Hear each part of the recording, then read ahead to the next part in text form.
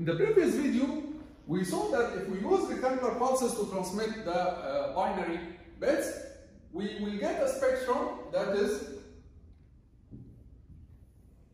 basically sine squared or sine squared multiplied by some other factor, but theoretically it goes to from minus infinity to infinity. This is in the frequency domain. The power spectral density will look like this. It's a sine squared multiplied by some other factor. This is if we use rectangular pulses to represent the bits. For example, we transmit binary 1, binary 0, binary 1, binary 1, binary 0, any random signal. It will look like this. This is in the time domain, and its power spectral density in the frequency domain will go theoretically from minus infinity to infinity. But there is a problem here, is that practically speaking, any channel has a finite bandwidth. Any channel has a finite bandwidth. Either for legal reasons, like the government tells you, you have to use this bandwidth, you cannot use any other bandwidth. You bought this and you have to stay within this bandwidth. Okay? So this is a legal reason that you bought a certain bandwidth and you have to stick to it. You cannot go to the bandwidth of another broadcast channel. For example, sports channel cannot go and transmit in the news bandwidth, right? So it has to stick to the bandwidth allocated to it. This is for a legal reason. Or because of physical reasons. For example, if you transmit over a wire, like wire transmission, the wire itself has a limited bandwidth. If you try to increase the bandwidth above a certain limit, the wire is going to kill the signal. The signal is going to decay very much and will not reach to the receiver.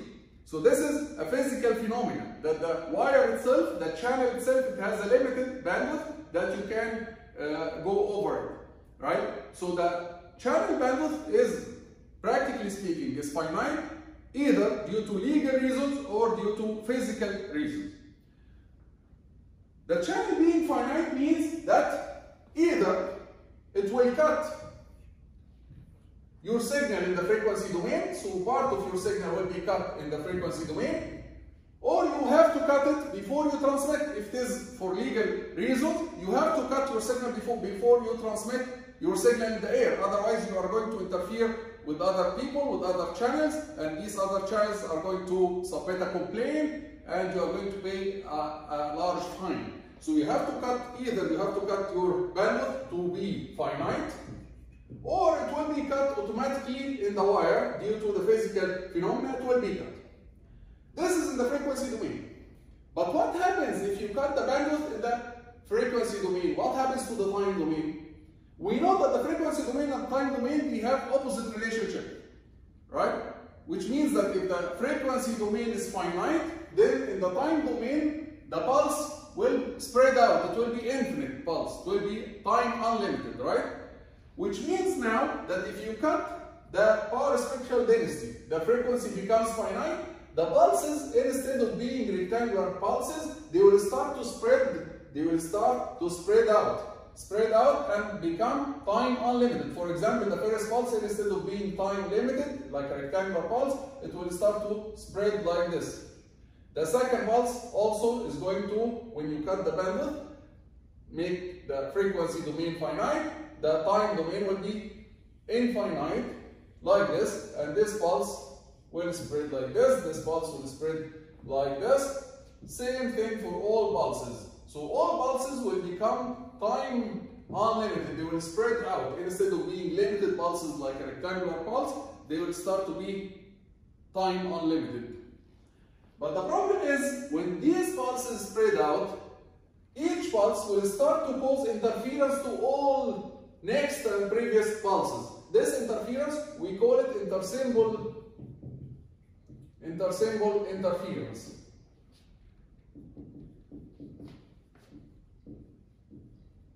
ISI.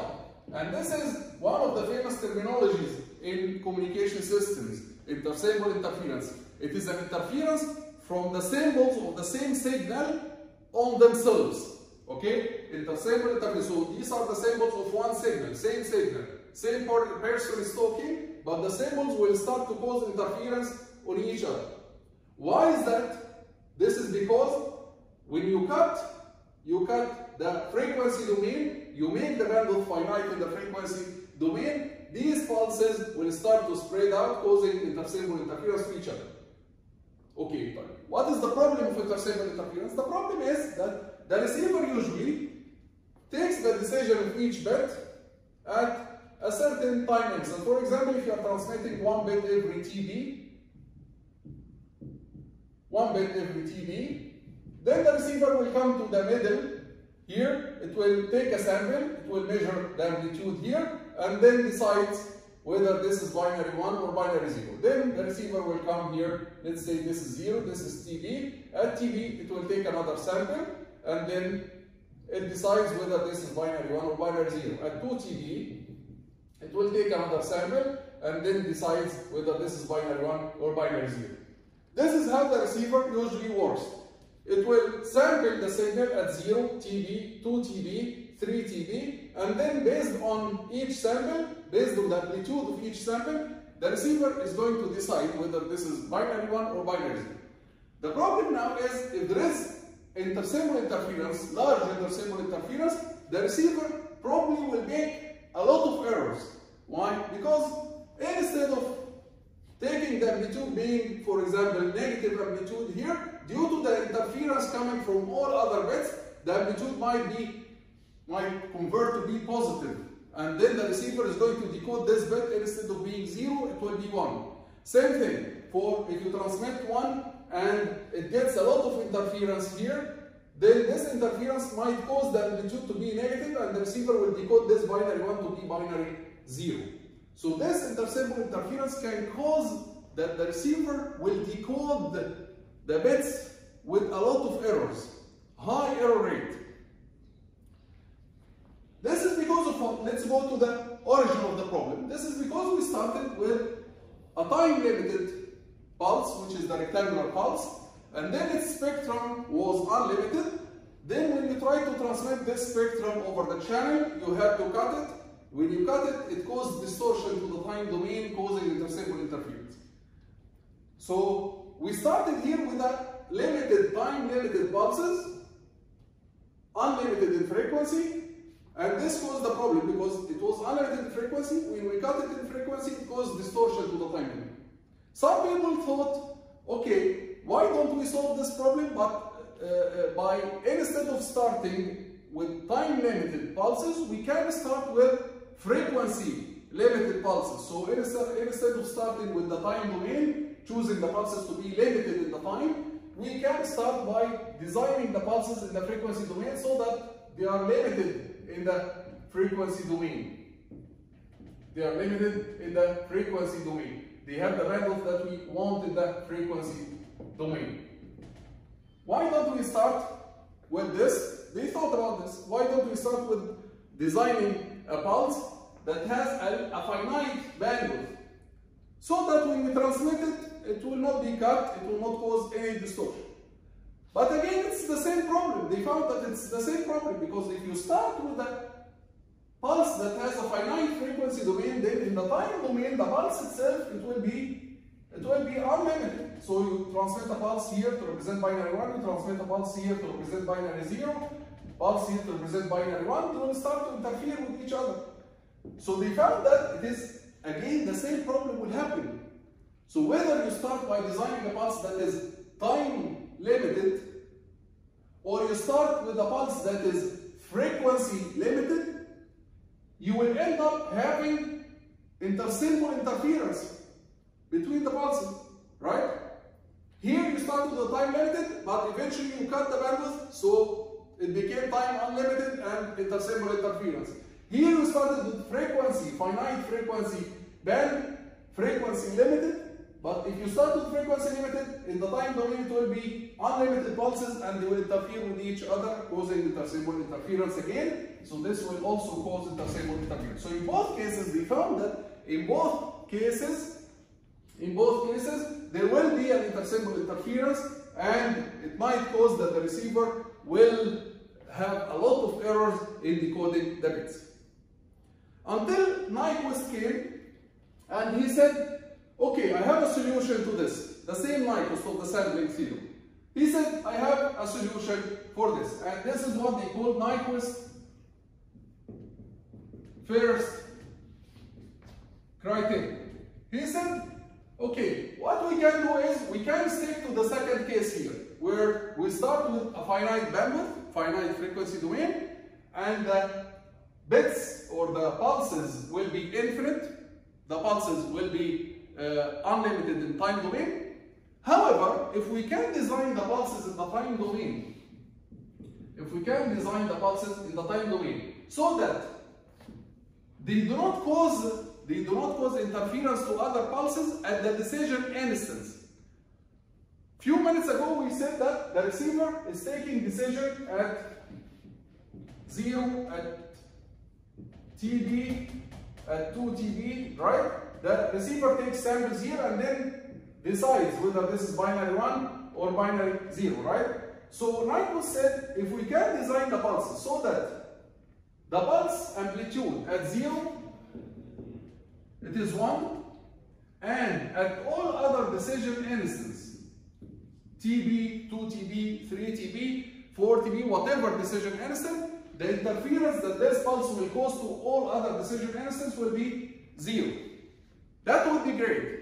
Why? Because now the pulse will not cause any, it will have amplitude 1 here, and then at the other decision instance, at decision instant of the next pulse, and the decision instant of the next pulse, and the decision instant of the next pulse, and the previous pulse to the previous pulse, the interference is designed to be 0. So this pulse is going to cause 0 intersymbol interference to all other pulses, where only at the decision instance, at the instance where the receiver takes the decision.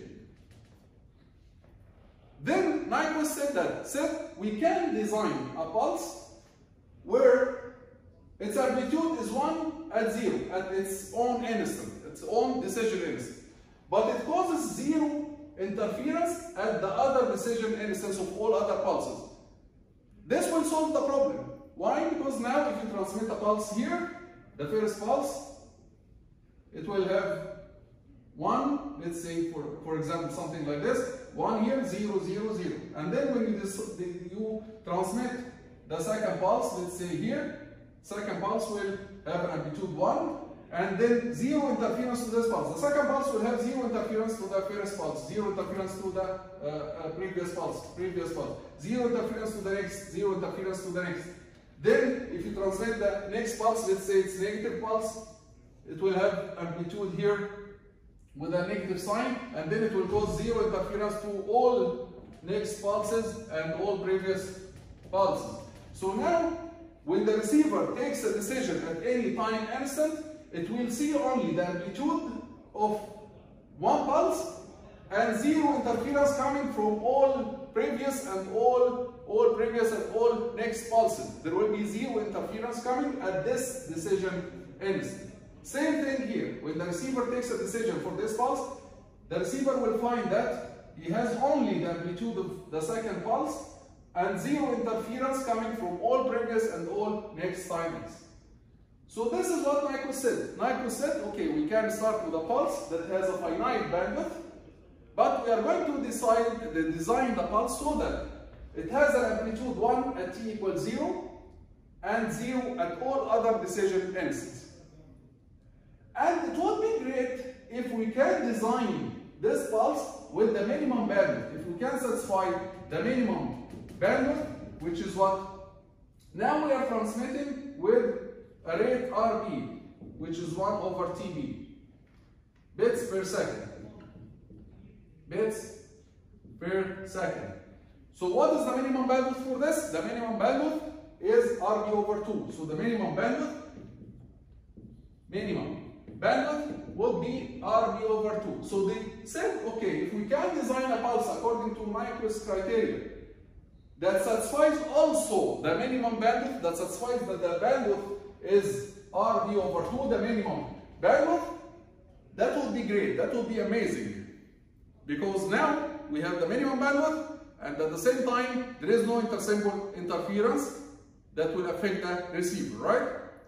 And when they thought about this, they kept searching for a pulse and they found that there is only one pulse that satisfies this criteria, that satisfies Nyquist criteria and the minimum bandwidth, that satisfies both.